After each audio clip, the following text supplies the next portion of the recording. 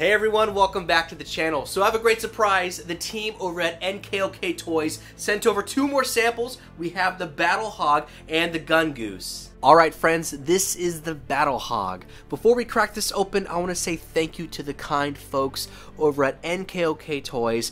They sent this over as well as the Gungoose and the Mud Hog for me to review on the channel. So for those of you that don't know much about NKOK Toys, they specialize in all things RC. So they have not only Halo, they have Sonic the Hedgehog, SpongeBob SquarePants, they have stunt vehicles, rock crawlers, just a lot of cool vehicles to their arsenal.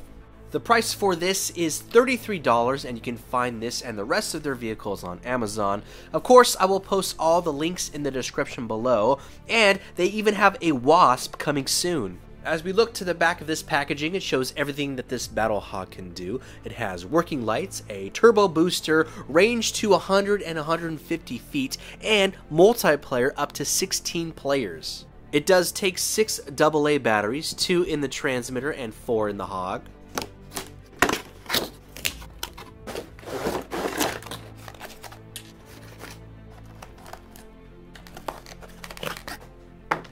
Alright, here we have it out of the packaging. The sculpting looks great. The paint applications look pretty much identical to what we see within Halo Infinite. We have Master Chief driving this Hog, and we also have a blue Spartan manning the turret, and it almost looks like it's Fred, but it's not quite the same armor. On the backhand side, we have our 4 red gas cans. Very happy that they included those. Now, the tires are a softer type of rubber, so there is some give to them, so that should help us go over some more obstacles. And as we make our way to the front of this Hog, you can see there is the tow winch and the 2 LED lights that are coming off the headlights. It also has the appropriate UNSC logos throughout this body. Just like the Mud Hog, they fully sculpted Chief within this vehicle. So I know a lot of times RC cars, they only like to, sculpt from the torso up. So very happy that we have the entire figure in that driver's seat. Also, at the dash, you can see they heavily sculpted this, so there's a lot of like odometers, gauges, there's like a monitor there, and some other little sculpting details. And that really adds to the authenticity. And the same thing goes for the passenger side. You can see there is an empty bucket seat for anybody who is brave enough to ride shotgun with Chief. The turret and the Spartan look great. I'm glad that they went with a different colored Spartan with this one compared to the Mud Hog. There's also articulation to this turret, so at the base, we can take it and spin it 360 degrees. And there's also some articulation here at the neck of the turret. So the Spartan's hands seem like they are glued there, but you can remove them. And when you do that, you can allow the turret to look downwards, upwards. So when you move it to the back over here, you can give this Spartan some more character like he's shooting downwards. So that will lead me into measurements. So from front to back, it looks like we are about just at 8 inches. And then the length of the wheel is at 2 inches. And that width brings us to 1 inch. And the width of the vehicle, we are looking at 4.5 inches. Our height brings us to almost 5.5 inches. Now for our transmitter, I do prefer this style compared to the Trigger one. I just feel like I'm more immersed into the driving of the RC car, if that makes sense. And I also like the design they went with on this. It looks, very reminiscent of a Xbox controller. And with that, we have our on and off switch. We have a boost button there. Left to right is on the right hand side, forwards and backwards is on the left. There is a bulb at the top right here, which will start blinking once you put batteries in there, which means it's looking for the Hog. So once you do that, turn on the Hog and it will automatically connect. To install the batteries, they recommend you take a pin, push in the button there, and that will open up the battery compartment.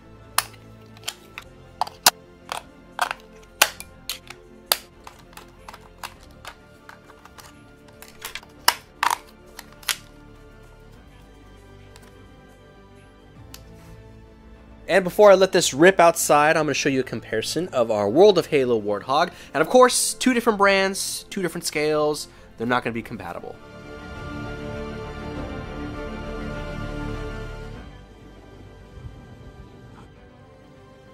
Alright Spartans, we are ready to ride. Now it's important to know that since this does run on 4 AA batteries, it's not going to have as strong of an output as one of those more beefier rechargeable batteries like the Mud Hog has. But even with these 4 AA's, this thing can still really move. Now where this Hog really excels is going to be hardwood floors, concrete blacktop, or just really any hard flat surface. but that doesn't mean I wasn't going to try to take it out on some dirt, and it handled it pretty well. Definitely not like the Mud Hog, but this dirt over here is a little bit more compacted, so I was able to kind of go through it a lot easier than if it was broken up or a lot looser. As you can see, it's going over a lot of this more bumpier terrain, and it can do it. It just takes some acceleration to get up to that point first. So we've seen what this can do during the day. Now let's see how it looks during the night. The lights at the front are very bright, and they seem to have the same amount of power as the Mud Hog, and there's just 2 LED bulbs there.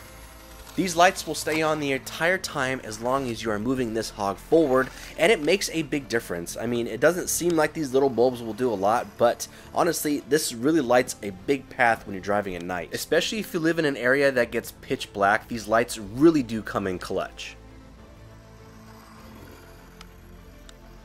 Alright everyone, that's going to wrap up this review and unboxing of the new Battle Hog RC car from NKOK Toys. So again, the price for this is $33 on Amazon. I will post all the links in the description below, as well as the rest of the vehicles that they've released for this Halo wave. But my overall thoughts on this, if you use it correctly, I think it's a fun piece. It does have some limitations compared to the Mud Hog, but they are both designed differently.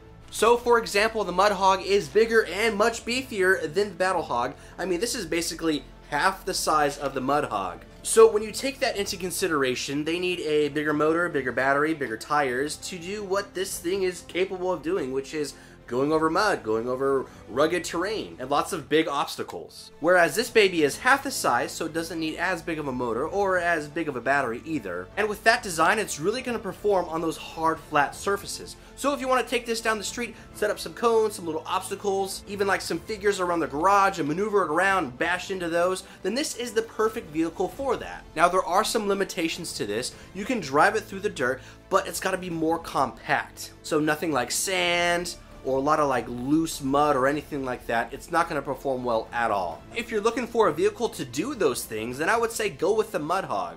But if you're looking for a vehicle to drive around the house, your office, the nightly walks with your family and kids, then I would say this is the Hog for that. When it comes to batteries and RC cars, I do prefer the rechargeable ones. However, I do see the pros of disposable batteries, but when it comes down to it, I would ultimately prefer the rechargeable ones. The runtime for these batteries has been pretty good. I haven't depleted them all the way yet, but I started to notice performance changes around like 40 minutes or so of playtime. When it comes to the transmitter, I do like this. I think they designed it really well, and it does resemble an Xbox controller, so that is a win. The buttons are user-friendly, and the boost button was a nice touch to add that extra acceleration to the Hog.